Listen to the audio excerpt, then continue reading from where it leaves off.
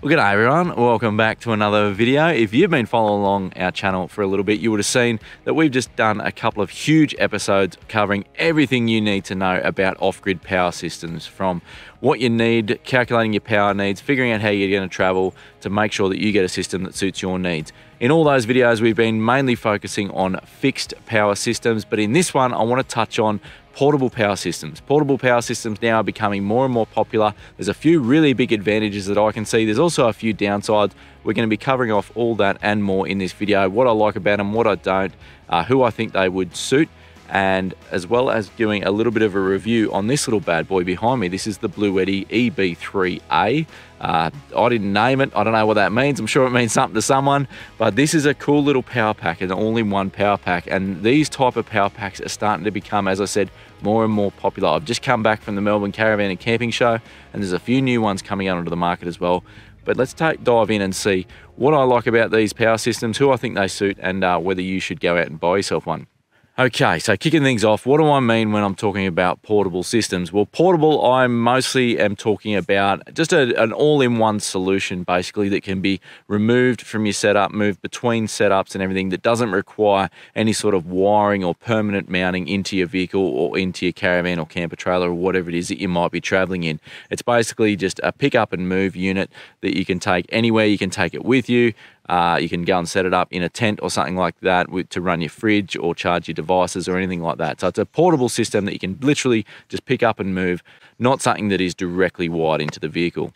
Okay, so as I said, we have been testing out this little Bluetti EB3A for the last couple of months. Full disclosure here, I didn't pay for this. Bluetti did send it to me. I was looking through and looking at what these little power packs were and how well they worked, and I was curious to test one out, and they were more than happy to send me one for free. They are not, however, paying me to say anything good about it, paying me to do this review or do this video, but I did just want to have full disclosure so that you can decide whether you think there's any bias in this video or not. So this unit here, it's a compact little unit that packs quite a punch. What's inside this unit? And there's a variety of sizes. This is the smallest one that Bluetti do, but this little one here, it's a lithium battery with a DC-DC charger, with an AC charger and a solar MPPT regulator built into it, as well as an inverter to give you 240 volt power. So there's quite a bit of gear jammed into this little pack. They're pretty impressive. Now the battery in this one isn't very big. They measure all the battery sizes in watt hours. So if you've watched the first one of our off-grid power systems videos, you would know that to convert watts into 12 volt, we just divide that by the voltage. So 260 watt hours works out to be a little over 22 amps. So a pretty small battery as far as batteries go, but it's a really handy little unit. The advantage of it being a small battery is it's a really small unit. I'm going to leave a link in the description below where you can go and check out the Bluetti website, and all the specs and all the details are on there if you want to check out the dimensions and just see how just small this thing is. But it only weighs a few kilos. It's really, really lightweight. It's really easy to carry around. It's got this great little fold-up handle. If you can't tell, I absolutely love this little unit. So let's have a look at what sort of power this thing can put out. So on top of it, to start with, is a wireless charger. If you can see that up there. So if you've got a phone that can do wireless charging, you can sit that straight on top of it, and you've got a little 15-watt charger there for it. You've obviously also got a single cigarette lighter output. There's two 10-amp 12-volt DC outputs, as well as two normal USB-A sort of outputs, as well as a USB-C output if you've got a USB-C device. Then when it comes to charging it, you can put in an unregulated solar panel straight into this. So as I said, it's got an MPPT solar regulator inside the unit, so an unregulated solar panel or solar blanket. You can plug that straight in there, and you can also charge it off 240 volt. It comes with a 240 volt lead, so you can charge it from there, and then through that same DC input, you can charge it from the cigarette lighter in your car or caravan to charge it while you're driving. It also has a single 240 volt outlet. As I said, it's got a built-in inverter inside this, so a 600 watt inverter, reasonable size inverter to run that single 240 volt outlet. And then up there, we've got a light as well. I'm not sure how useful the light is, but it's pretty bloody bright, this light. If I turn that on, and it does strobe and flashing and all those sort of drawing attention type things, which could be handy if you want to take it out on a boat or something like that and you do get into an emergency. Having an emergency light could be handy, I suppose, but not something I can see us using very often.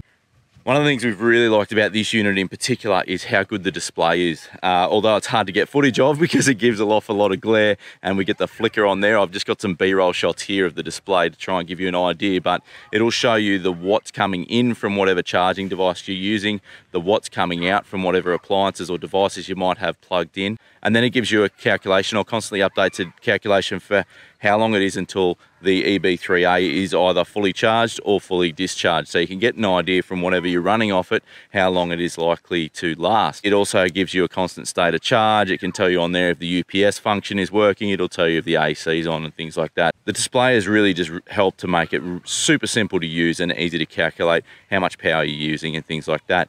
All in all, it's been a great little unit. The only real downsides we can come up with is one of them is that it's only got the single 240 volt outlet. Now, some of their larger units do have multiple 240 volt outlets. For us, the main thing we've been using this for is to charge our laptops. By using this rather than running the big inverter in our caravan, it saves us a heap of power because the idle charge or the idle consumption of this little inverter is far lower than that big inverter in our caravan. It also means that I don't have to be stuck to working from the caravan. I can take this with me and go and work off the laptop wherever I need to, and this will give the laptop a fair bit of charge for a fair bit of time. So it's really allowed me to go and be a bit more mobile with that. And then obviously if you couple it with a portable solar panel or something like that, then you can really extend that time that you can work away potentially indefinitely from this little battery pack. One thing I should note there is that if you do want to be able to charge the EB3A from your cigarette lighter socket in your car or in your caravan or camper trailer, you will need to buy the DC charging cigarette lighter charger cord separately. That doesn't come with the unit, so make sure you add that in if that's something you want to be able to do. That's probably one of my other criticisms of the unit is just the limited charging cords that it comes with. It doesn't come with the DC charging cord. I really think that should be included, but it does come with your AC charger to charge it up off your 240 volt. Now, obviously, you can charge your phones and everything like that off it, phones, iPads, any devices like that will charge multiple times off it. Really good for charging camera gear as well, particularly for us because we don't have a dual battery system in the car. So we're able to charge up that cameras and things like that without having the car running. Now, if you are wondering the types of devices that you can run off that 600 watt inverter, or if you want to find out how long the battery is going to last inside the little Bluetti to charge the different things that you might want to charge or the different devices you might want to run, jump over onto the Bluetti website using that link down below, and they've done a really good job of explaining exactly what the little unit will run, and it gives you some examples of different things that you can run off it and how long the battery will last. If you're doing that, for example, how many times can you charge your phone before it's flat? How many times can you charge your iPad? Things like that. These days, CPAP machines are becoming really common. A lot of people need them, and it's a big thing to be able to run your CPAP machine off-grid. Again, saving running that big inverter, same as running our laptops. Rather than running that big inverter in your caravan or in your setup, you can run it off the Bluetti. I think it'll last, from memory, jump on the website, like I said, and check it out, but I think it's about 8 or 9 hours you can run your CPAP machine for. Another thing that's becoming more and more common with travelers these days is your Starlink system. So your Starlink again needs 240 volt power, but it has fairly low current draw. That will easily run off the 600 watt inverter that's in the Bluetti. So again, another good option to save you having to run your larger inverter that you might have in your caravan or in your camper trailer setup. I think any of these portable power solutions are really good, obviously, for campers, particularly if you're a tent-based camper or you're not a vehicle-based camper because you're not going to have that 12-volt supply, or if you're like us and you just don't want to go to the expense of installing a dual battery system. Being able to have something portable like this is perfect, really. It's really, really handy. The other thing I can see it for is tradies. When I was working in the trade, we'd often go to job sites that didn't have any power connected. So being able to have a portable power solution like this would be really great. Now, you wouldn't be able to run many big power tools from it, but being able to charge your power tool batteries from it would be really, really handy. These days, most power tools are battery powered and have a battery powered option. So often what we were running on a job site was just our battery chargers. So you'd easily be able to run those and get a couple of charges out of this little unit. This unit may also really suit you if you are a fisher and you like to go out in your tinny and you need a power solution for in your tinny to be able to charge up your phone and your devices, or maybe to run your fish finder or something like that, and you've only got a small boat and it doesn't have its own battery system. This little portable unit could be a really good solution for that as well. The other person I can see this being really handy for is if you work from home.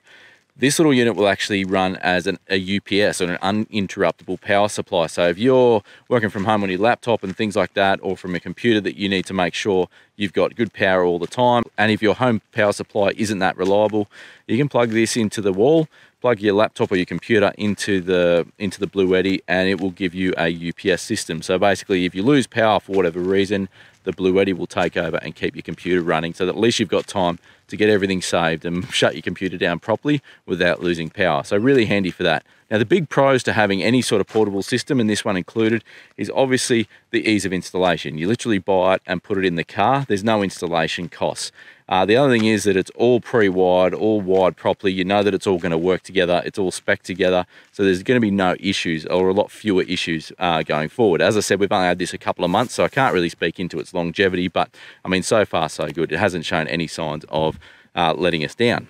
I think they're a pretty good value option as well, these portable packs. They're a lot cheaper than getting someone obviously to install a system into your car. And as I said, you can buy different sizes of them. This little one retails, I think, for about 600 bucks or something like that. They're on special at the moment. I'll leave, as I said, that link in the description below. Another great advantage to them is obviously their portability, so you can take them from vehicle to vehicle. You're not limited to using them in just the one vehicle. So if you've got one vehicle for work, for example, and you camp on the weekends out of a different vehicle, you can move this power pack between them. It's easy to bring it home and charge it up at home, leave it on charge while you go off and do whatever you need to do as well. Downside to portable systems that I can see, the cons are probably going to be, one, that it's security. It can be stolen, obviously. It can be pinched a lot more easily than an inbuilt system, so that's something you're going to have to take into consideration and be careful about.